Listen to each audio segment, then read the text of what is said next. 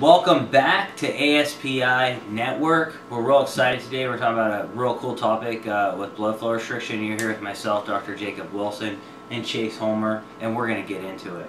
Alright, so everyone that's ever followed Dr. Jacob Wilson, the muscle prof, has probably heard about BFR. So what is BFR? Well, blood flow restriction essentially happens is that you restrict blood flow to the limb, preferably the veins and not the arteries, and then you're actually going to train in a somewhat restricted state.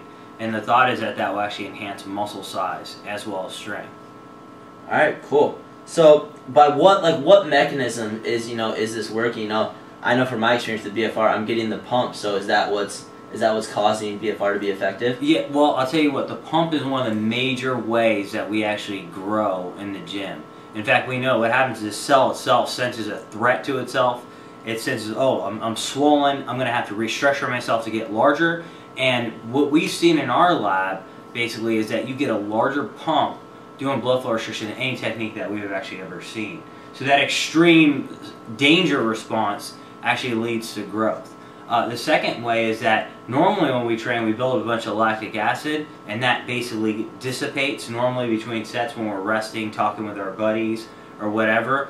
But when you're doing blood flow restriction, it stays in the muscle. It's stuck there, and doing so it actually triggers growth. In fact, if you take a muscle itself and you actually bathe it in lactate, it will actually grow. And so that's what we're seeing right there. Finally, when you actually lift weights and you blood flow restrict, even though you're doing it with light weight, because your slow twitch muscle fibers get fatigued really quick because they're relying a lot on oxygen, you have to recruit the larger fast twitch muscle fibers. So you recruit the same muscle fibers that you would if you were lifting really heavy, and those will therefore grow. Alright, so I guess the real question is, let's get into it. How am I going to apply it to my programming?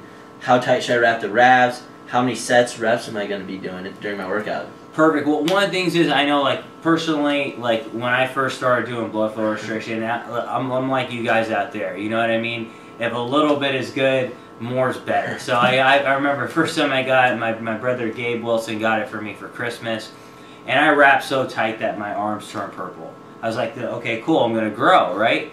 Well, it turns out that in that case I was actually wrong. Basically, there's research indicates that if you wrap too tight to the point where you're blue, you've restricted the arteries, and that's not a good thing for growth. What you want to do is actually stop blood from essentially leaving the muscle, but you want it going to the muscle. Arteries bring blood to the muscle so it gets swole. You don't want to stop blood actually from going there. You prevent that main process from actually occurring.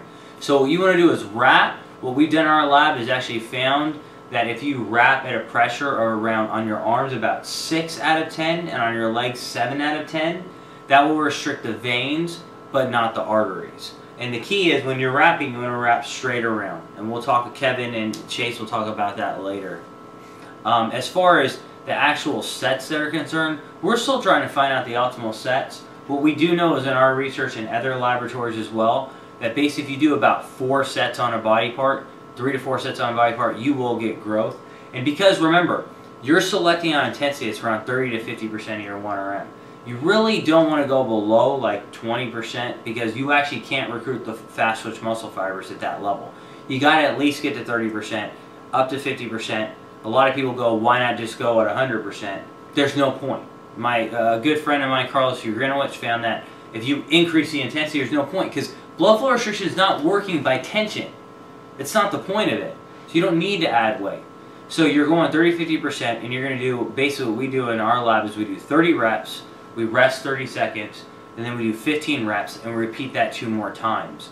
So it's about 4 sets, 30, 15, 15, 15. And there's different variations you can do of that.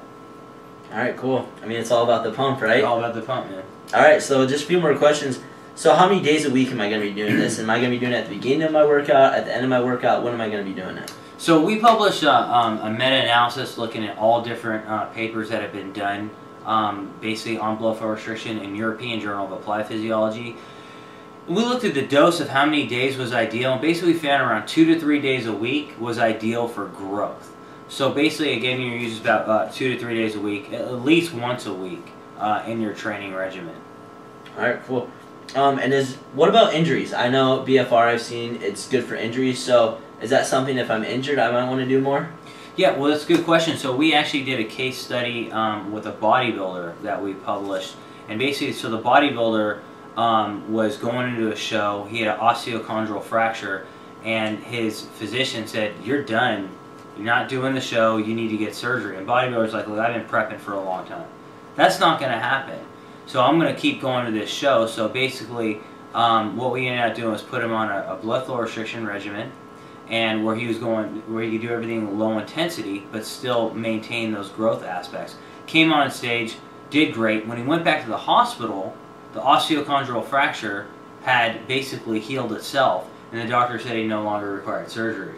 And actually in our lab here, we've done other case studies looking at essentially rehab of ACL injuries. Normally the ACL injury, you'll see a lot of atrophy in the muscle that had the injury, and basically the subject we did it on, you can't tell the difference between the left leg and the right leg.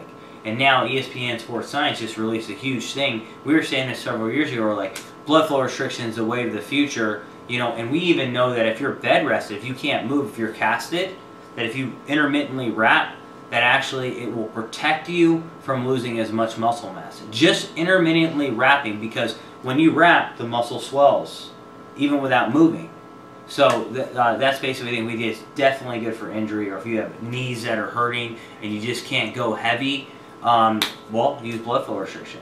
Alright, so my last question is, I know I love BFR, is there any time I could just do a day for BFR? Say I just want to go hit legs, but I just want to do BFR. Is that something I could do? I think absolutely. The thing is, well, we use it when it's needed, and ultimately I think blood flow restriction should be used as part of a periodized training split. So we published a paper, Ryan Lowry is the head author on this one. He actually was the first one to show that practical blood flow restriction, which Chase and Kevin are going to show you, actually caused hypertrophy in a periodized model. So basically what we did was we periodized high intensity as well as blood flow restriction, and we actually had blood flow restriction on its own day. And it actually caused basically growth. So when would you want to do it as a standalone? Basically, we're in our lab, we'll talk about this more, we're in auto-regulatory training, where basically if you go in the gym and you don't feel as strong, why just push yourself to that heavy workout? Why not do something where you can still make gains, but allow yourself to recover? In that case, if you feel horrible walking in the gym, do the whole day blood flow restricted. Actually, speed recovery. You won't get increased muscle damage because blood flow restriction causes very little damage, if any, and then you'll actually still get growth. So those are the days I would recommend it. You can also use it as a finisher to your workout. So say like you're doing legs, you do a bunch of squats at the end, wrap up, finish them off with leg extensions, leg curls. All right. Yeah. Alright, thank you. You bet. Alright, I think that's all we got for today. Don't forget to subscribe to the channel. Make sure to follow us on Instagram at TheMusclePhd, and we'll see you next time.